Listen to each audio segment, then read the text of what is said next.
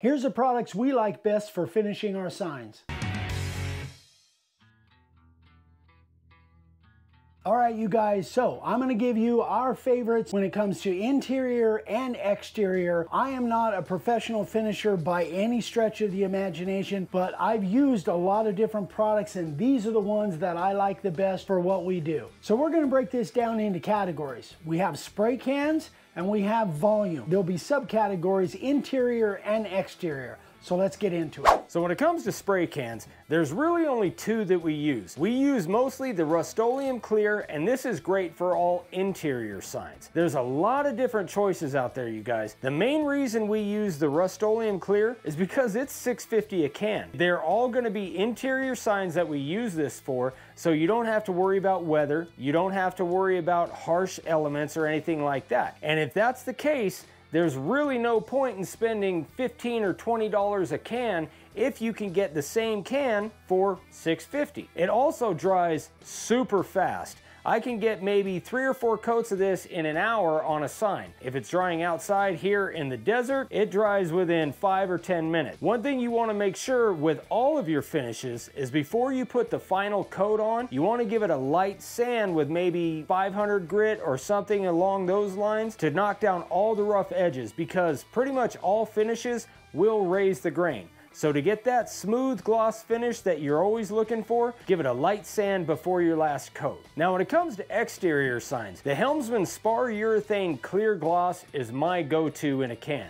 Now when I'm doing signs in California and I'm working out of my garage, all I use is can because I don't have the critter gun or an air compressor and I don't really have the room to put all that stuff in. Now the downfall of this stuff is it's about 12 to 15 bucks a can depending on where you get it, but it works awesome. All of my exterior signs I've ever done have been with the Helmsman Spar Urethane. I haven't had a single issue with any of my signs going bad, no matter where they're going. I put usually between 8 to 10 coats, which can get expensive, but you want these signs to last for your customers for a long time. You give it a good smooth spray for each one of your coats and it goes on really, really well. All right, second category. This is what I call volume. Basically, you're buying a liquid in a can, quart or a gallon, and then you're just applying it to your sign. So there's a couple ways you can apply this stuff. You can use a brush or you can use a spray gun. Now, if you're gonna use a brush, here's a caveat. You definitely want to put a couple spray coats on before you put a brush coat. If you apply this stuff with a brush,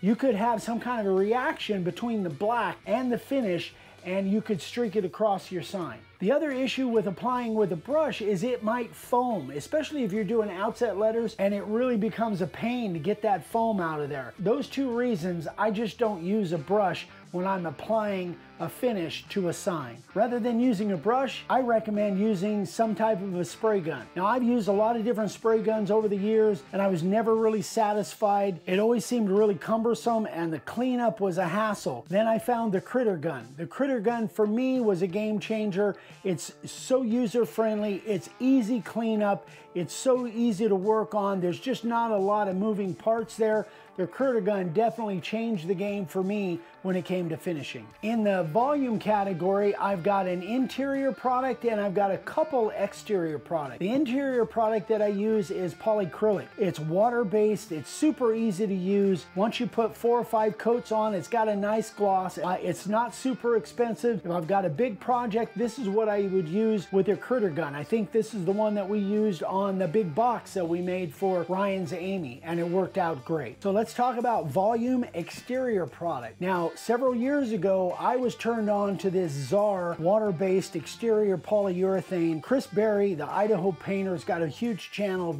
super nice guy. We did a collaboration. He's the one that turned me on to this, and I've been using it ever since. I really, really like it. So this is, again, Czar water-based exterior polyurethane. Now, the other option is the Minwax, same as the spray can, except this is a water-based spar urethane, and this works really well too. I haven't used it a lot, but where I have used it, it seemed to work just fine. Again, I like the Czar a little bit better. I've had really good results with the Czar, but these are both comparable as far as price goes, somewhere between 30 and 40 bucks a quart, depending on where you buy it.